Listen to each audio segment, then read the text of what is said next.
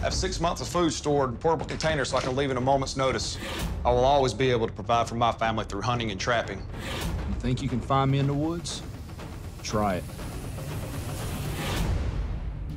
Although Russia has destroyed significant parts of its chemical arsenal, it still possesses around 20,000 tons of declared chemical agents. Mark fears that if the two countries were at war, it could be released over Georgia.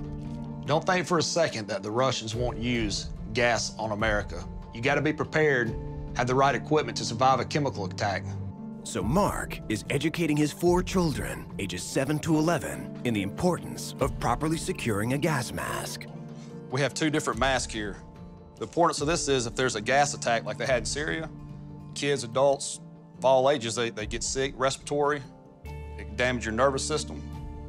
Mark, a full-time firefighter, knows that in an emergency, life and death decisions are made within seconds.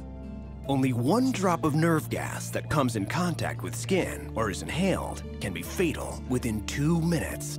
So Mark drills his kids in securing protective gear that could save their lives. Can y'all handle it? Yes, sir. Yes, sir. I expect y'all to do it in 2 minutes. That's what I have to do at the firehouse.